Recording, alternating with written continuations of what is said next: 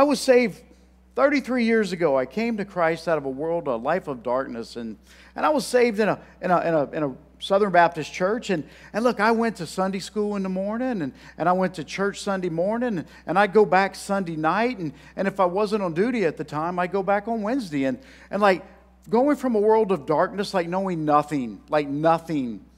And I started to learn things, and I was excited because I was learning things, and I didn't feel so stupid when my friends would talk about Jesus, and I wasn't afraid because I'd never heard of Jesus.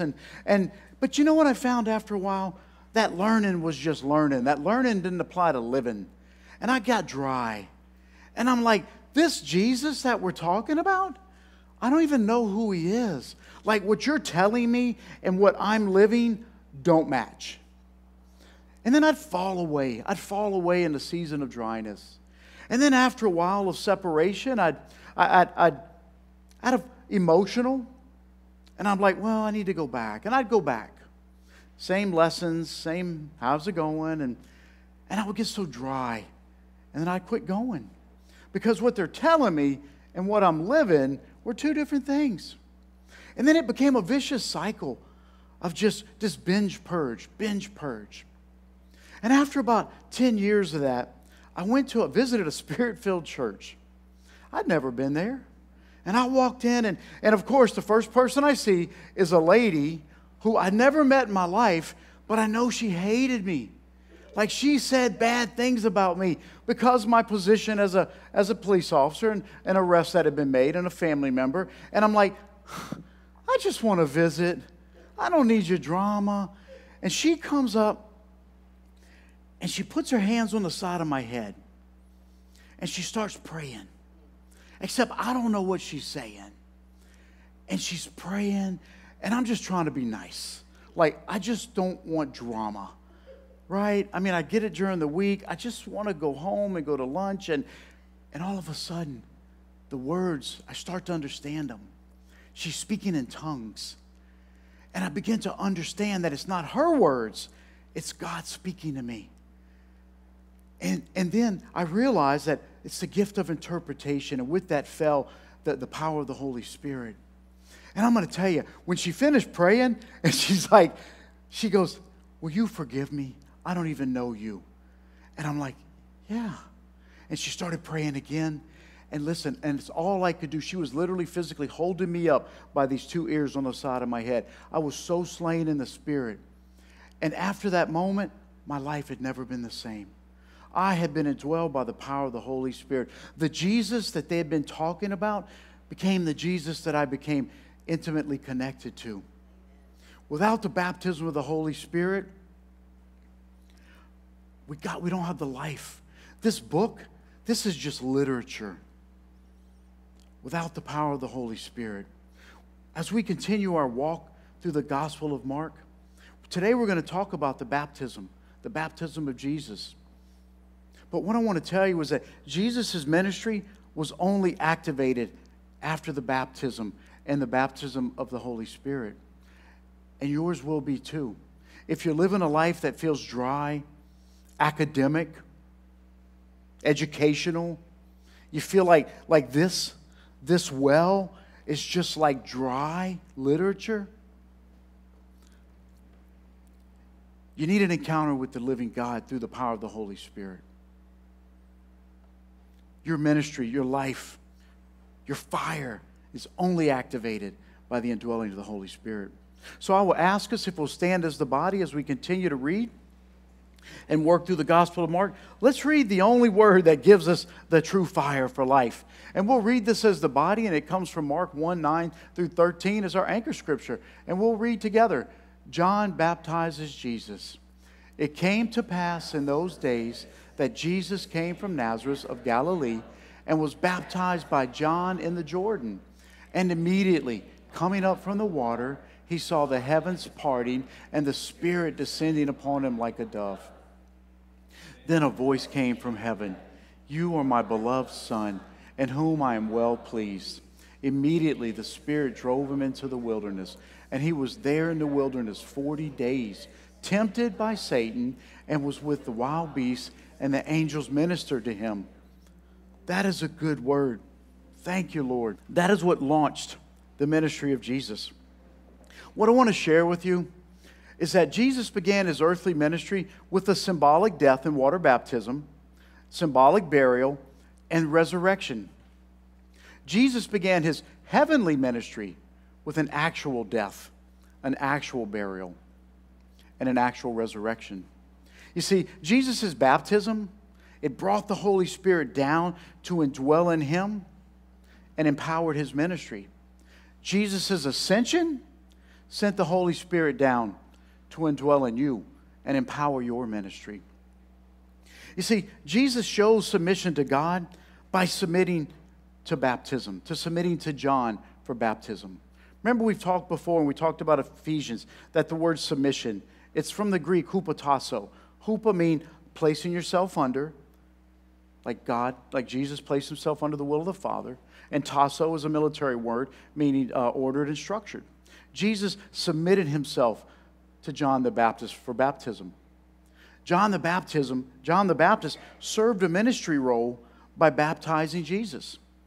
What I want to share is oftentimes in our lives, our ministry may be to elevate someone to the next level in their ministry. Sometimes they say that comparison is the thief of joy. We're like, well, my ministry's not as big as their ministry, and they've got a microphone strapped to their face, and, well, I'm just over here waving at people in the parking lot. Like, don't compare your God job to the other God jobs. Do your God job. We talked about it before. At the time, John the Baptist was like the first Christian church megapastor. He says all Judea, all Jerusalem came out to see him. That's about 70,000 people. But all he was meant to do was to point people to the King, to King Jesus. Don't compare what God's asked you to do to anyone else. Be obedient to God's will and serve a purpose that is usually greater than your personal expectations. And what I want to encourage is be careful not to self-activate. If you're moving into a ministry and you're outside of God's will, then you're going to be outside of God's favor. You're going to struggle. You're going to feel dry. Had John the Baptist been like, no, I know, but like don't unsubscribe from my mailing list, right? No, then John falls out, but John didn't fall out. John did his job. John was there to help elevate and move Jesus' ministry from glory to glory. And then in Mark 1:11, then a voice came from heaven, "You are my beloved Son, in whom I am well pleased." Like, this would be the first recorded time that God the Father speaks to Jesus the Son since he became flesh. You imagine 30 years, and then your dad gives verbal affirmation. It's so important for us to receive God the Father's affirmation. Dads, your wives and your kids, they need your verbal affirmation. You are good fathers. The people in our lives need our affirmation. So I want to go to the next part, which is when Satan tempts Jesus. And the rest of this message, I want to focus on this because this is where the Lord led me to focus upon. And we're going to go into 12, and it says, the Spirit then compelled Jesus to go into the wilderness, where he was tempted by Satan for 40 days. He was out among the wild animals, and the angels took care of him. It's important. We spent 17 weeks in Ephesians talking about building character and then the armor of God and standing firm against the wiles of the devil. And it's so important to understand who we're dealing with. We've got to know the enemy. Otherwise, we're just throwing fists flailing in the air. We're accomplishing nothing. So just to clear up, because we get this all the time, and when it comes to demonic oppression or possession or suppression, there's some controversy. But the question is, can a believer be demon oppressed? And the answer is yes. Was Jesus oppressed by Satan? Yes. And if you don't believe that he was, then you don't believe the word of the Lord, because the word of the Lord just said he was tempted by Satan.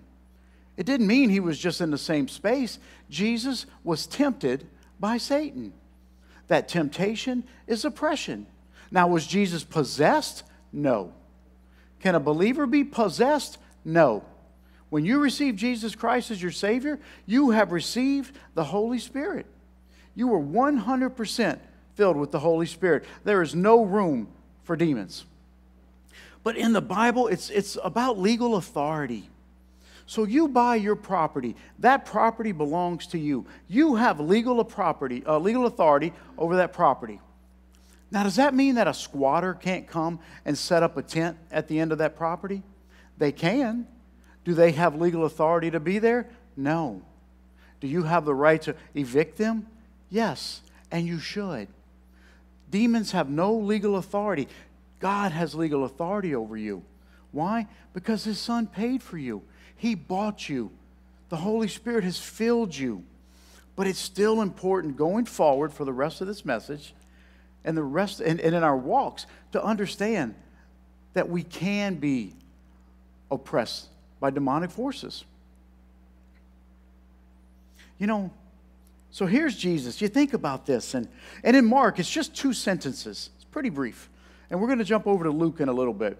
But you think about this. Here's Jesus. He sees his cousin, John. Hey, cuz. He gets water baptized. He comes out. Remember when you got slain by the Holy Spirit for the first time? He gets filled by the Holy Spirit. And then God, his Father, affirms him. Like, how amazing is that? This is a mountaintop experience in our life. Bam, immediately, he is compelled, driven into the wilderness for 40 days, where he is tempted by Satan. It's like, what gives? Like, what gives? Life was so good. How did it go to here? How many times do we find ourselves in those situations? Mountaintop moments. Look, Satan's lost, but it doesn't mean he likes losing. What better way to knock you off a mountain is when you're on the mountain? You see, I'll tell you, Moses, in Moses' mountaintop experience with the Lord, he came down to find what? The entire nation had thrown a party and built a golden calf. The disappointment he must have felt. Paul was receiving such deep revelation from the Lord that Satan sent a demon to tempt him, to distract him. And you know, poor Peter. Like, Peter wins the prize from peak to pit in record time. Like, you go to Matthew 16, and here's Jesus. He's like, but who do you say that I am? And oh, Peter, you're the Messiah. You're the Son of the living God. Like, this is Peter. And Jesus is like, that's my boy. Good going, Peter. And then Jesus shares about his coming crucifixion, resurrection, ascension. And then Peter chastises him. And what does Jesus say right after that? Get behind me, Satan. Like, this is Jesus the Christ. Get behind me, Satan. So Peter wins the prize from peak to pit in record time. Don't be surprised when you get these mountaintop experiences that the devil's not waiting to trip you up on the way down. But you know how you defend that? You adorn yourself in the full armor of God. Let's face the reality. Satan is going to attack you because you're on Team Jesus. And if you're like, well, then I just won't worship God. I'll just lay under the radar. Then you're serving Satan. Like, there's no neutral ground. There's no neutral ground. You're either serving King Jesus or you're serving Satan.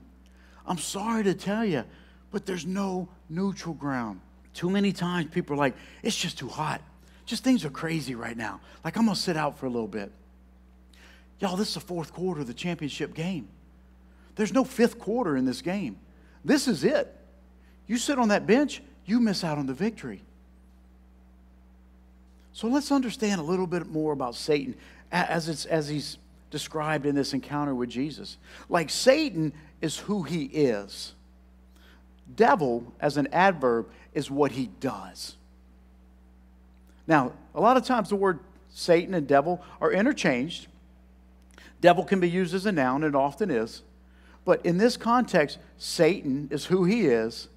Devil is what he does. Because the word devil in Greek is diabolos.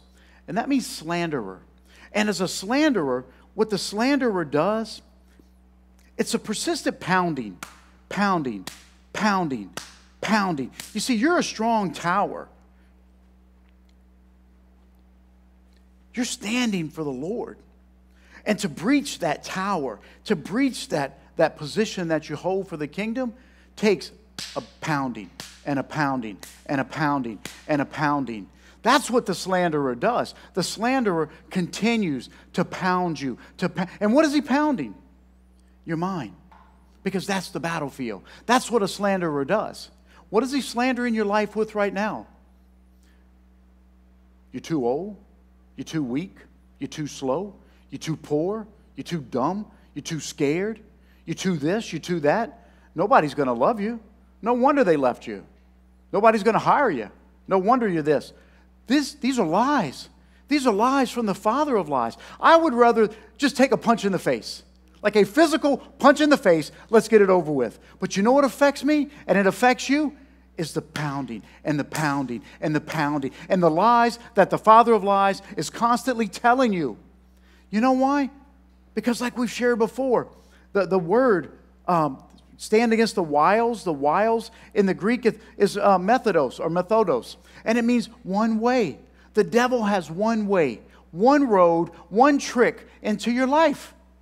And it's into your mind. That's why we say that you've got to put on the helmet of salvation. And it can't be like a bucket on your head. It is wrapped tight. A warrior's helmet is tight on their head, tied with a bill, a visor, and a bill behind, jaw protection to prevent any kind of cheap shots. You've got to put on the helmet of salvation. Your mind is a battlefield.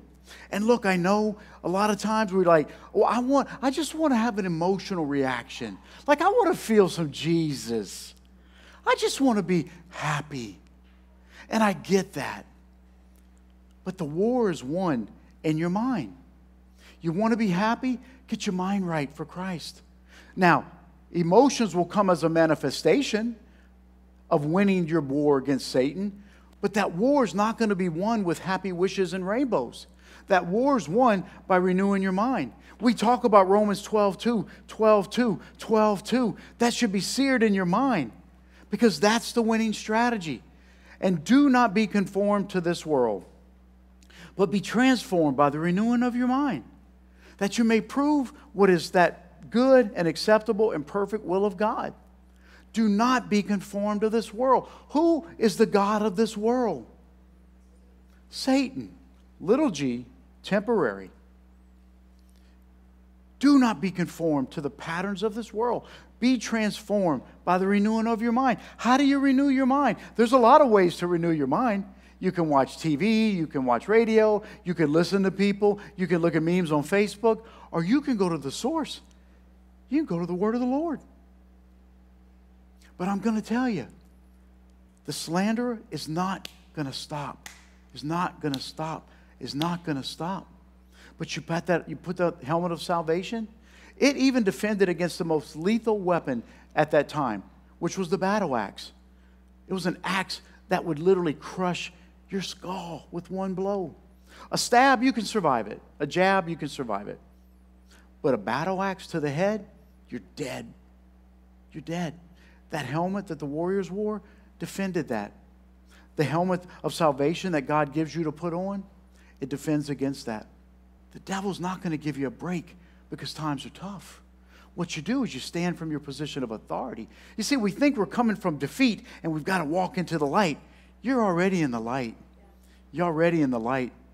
All those slanderous allegations that are made, those rumors and gossips, that's just nothing. But I want you to understand who the enemy is. I want you to understand who he is so we can appreciate what Jesus is going through. So when Mark continues and he tells the story and he says about Jesus' temptation, and actually only in Mark's gospel does he mention that Jesus is amongst the wild beasts. It says, immediately the Spirit drove him into the wilderness, and he was there in the wilderness for 40 days, tempted by Satan, and was with wild beasts, and the angels ministered to him. Like Mark's gospel, Matthew and Luke or John, none of the three mention wild beasts.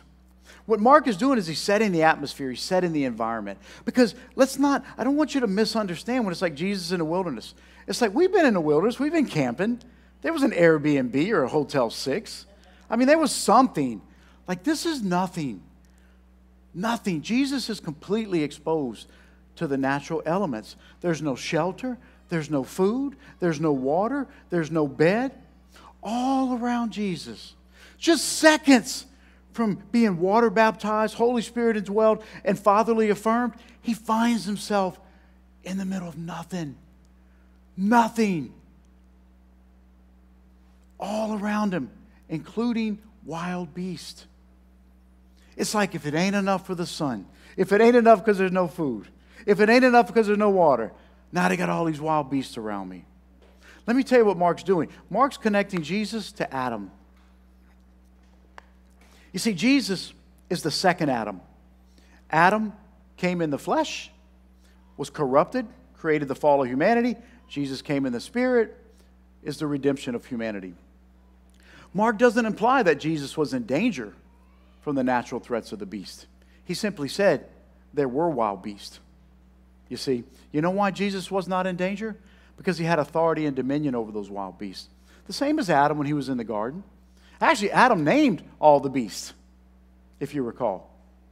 Mark is giving the description of the atmosphere that Jesus finds himself in, but Jesus is not, it doesn't say that he's in danger of the wild beast. Our natural mind goes, oh my goodness, what's going to happen?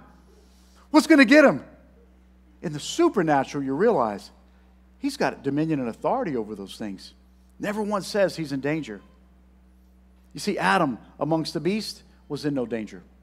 He also had authority and dominion in the garden. Satan was no threat to Adam. Adam was a threat to Adam. Adam was failure for humanity. See, I want to tell you, the devil, Satan, he's no threat to you unless you become a threat to yourself, unless you step out of the will of God, the favor of God, the cover of God. Then you become a threat to you. Satan was no threat to Jesus. Jesus was a threat to Satan. Where Adam fall, corruption, failed for humanity, Jesus just came out of that wilderness. Jesus was the redemption for humanity.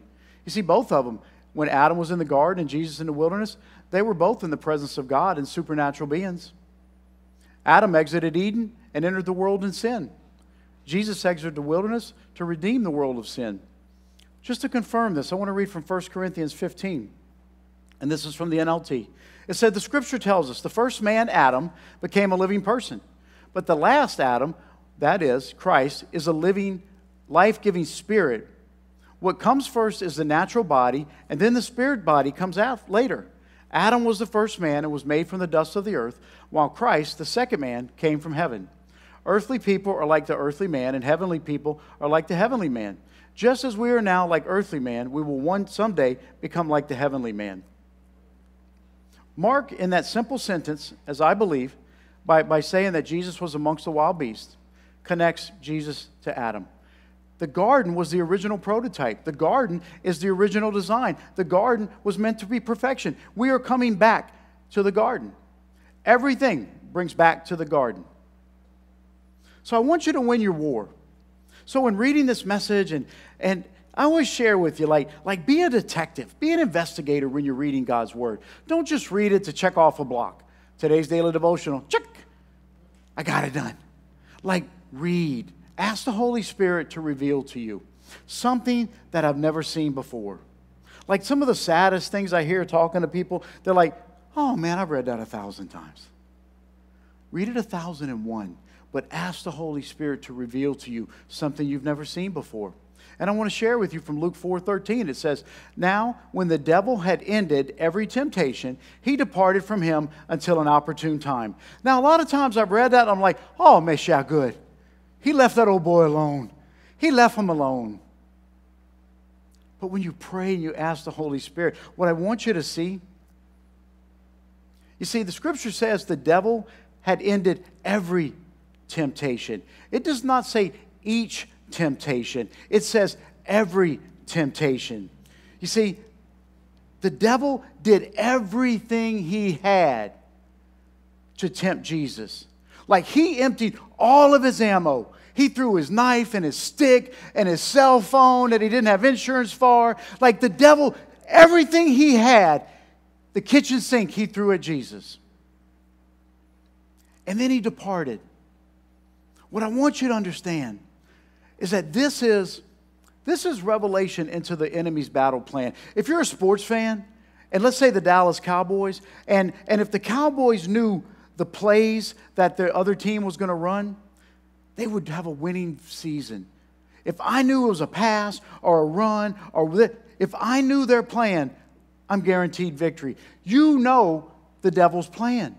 You're guaranteed victory. Why? Because this scripture tells us.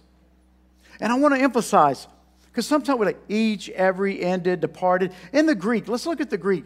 In the Greek, the word for Greek, it means, for ended, means to be terminated. To be terminated. Not set aside or unplugged, terminated, done. The word every in the Greek, past, it means all, whole, entire. Like, I want you to get it. Like, when it says every, that's everything he had, he threw at Jesus. And what are these three things that he throws at Jesus? I want you to win your war.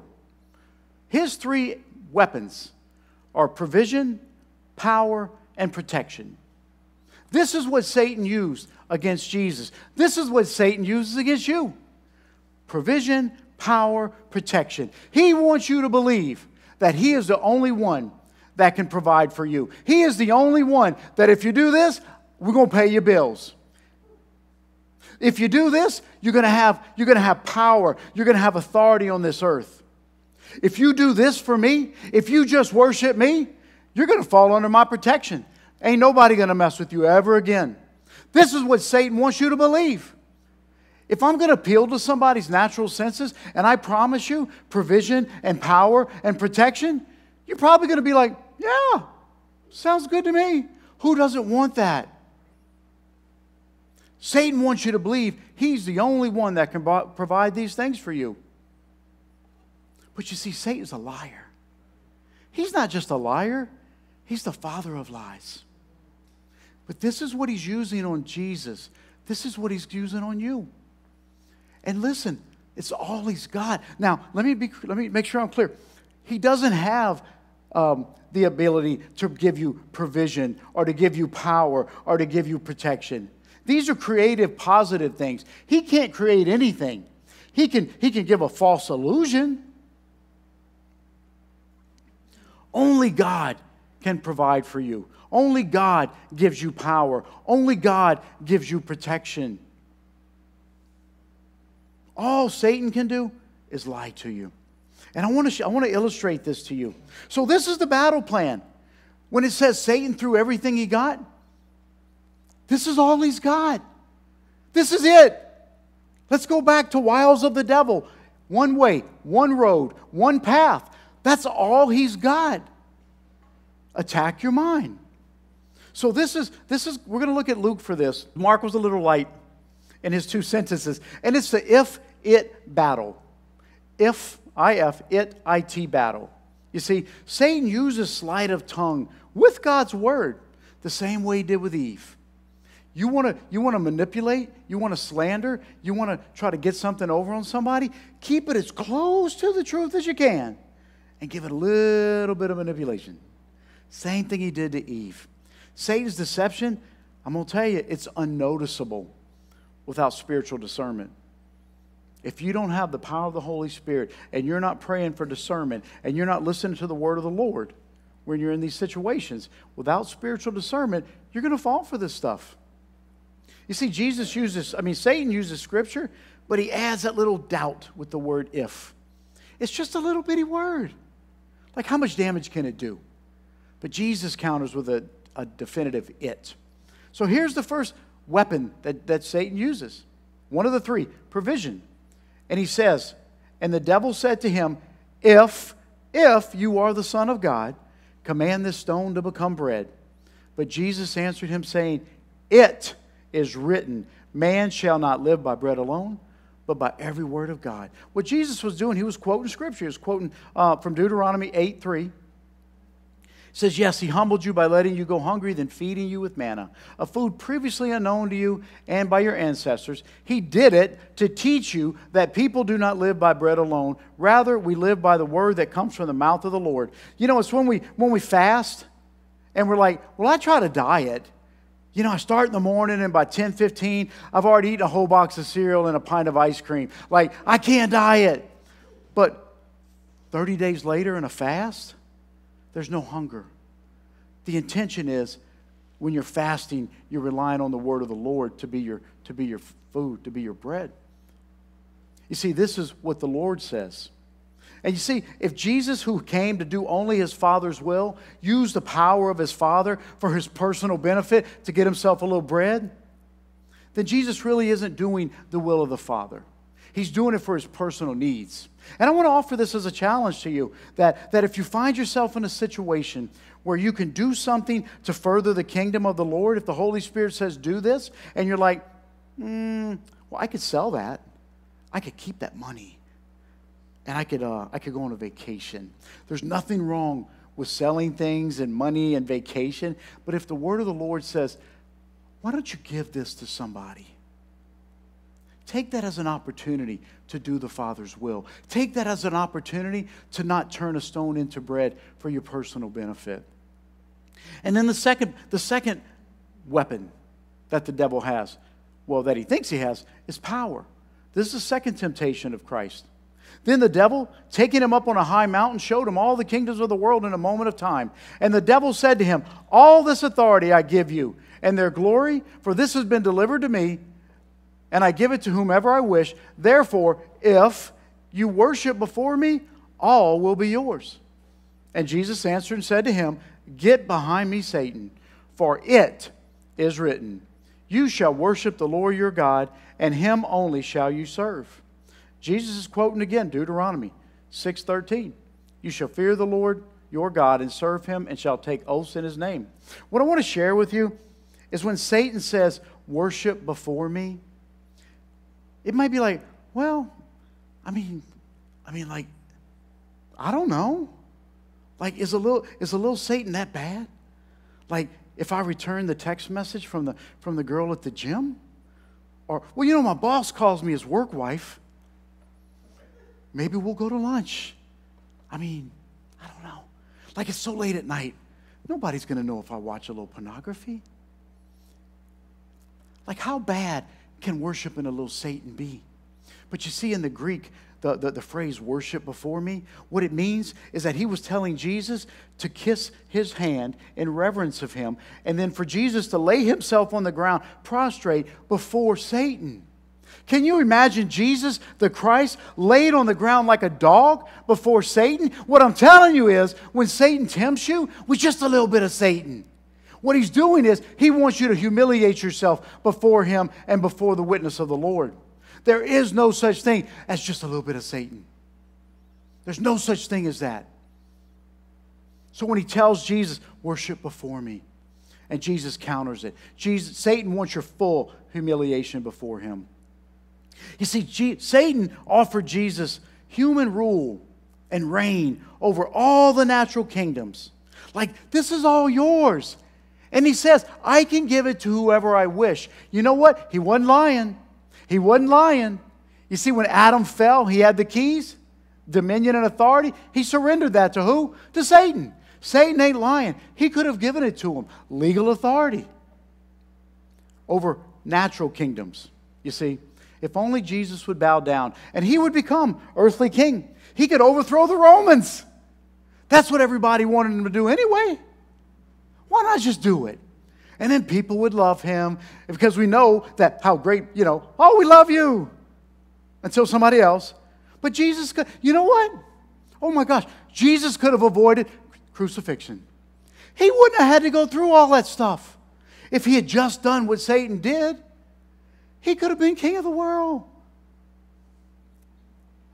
You know what I want to tell you? People do the same thing. John 6:15.